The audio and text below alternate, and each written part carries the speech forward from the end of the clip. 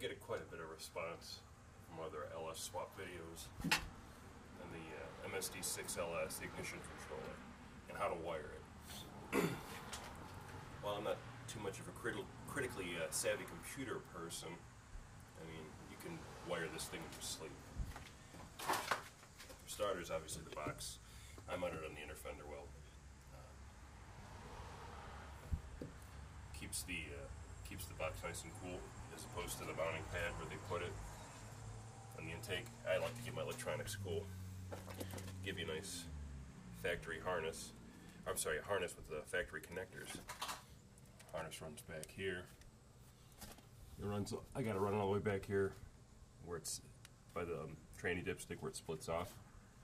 You've got two smaller harnesses with the GM weather pack connectors that plug in to your coils. These are like factory replacement harness connectors.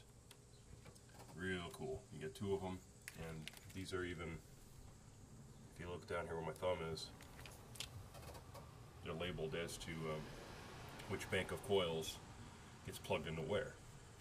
Idiot proof.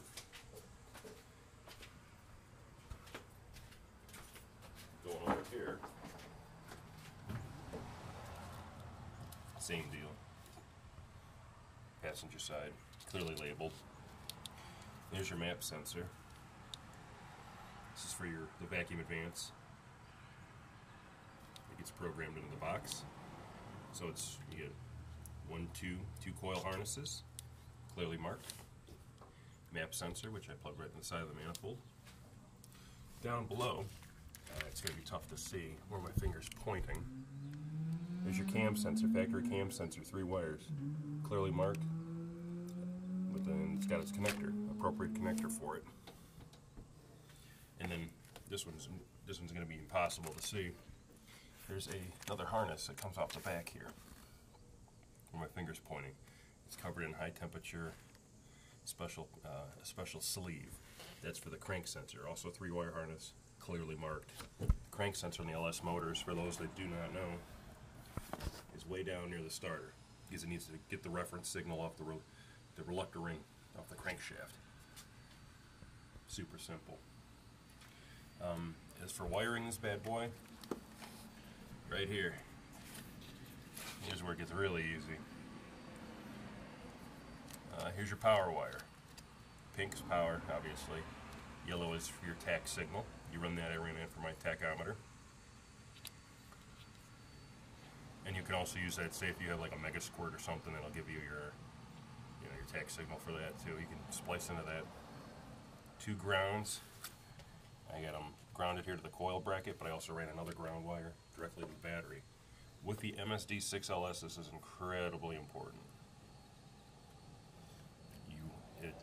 You need to have a good ground. These boxes, if they have even a borderline ground, or even if you ground it to the block, not a good idea.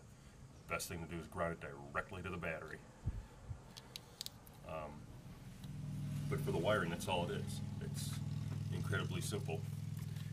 This used to have an HEI, when I had 455 in here, and this is the original 12-volt power wire that went to the HEI. That's what I use for the box. So it's a nice keyed on with a good thick wire to provide a good 12-volt source.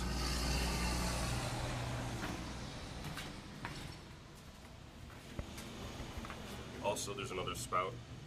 2 wires come out of here for there's a 2-stage rev limiter you can set up, which is cool for drag racing. Also, there's a DIN 9 port, serial port. Make sure if you use a laptop, best thing to do is use an older laptop like Windows 2000 or XP.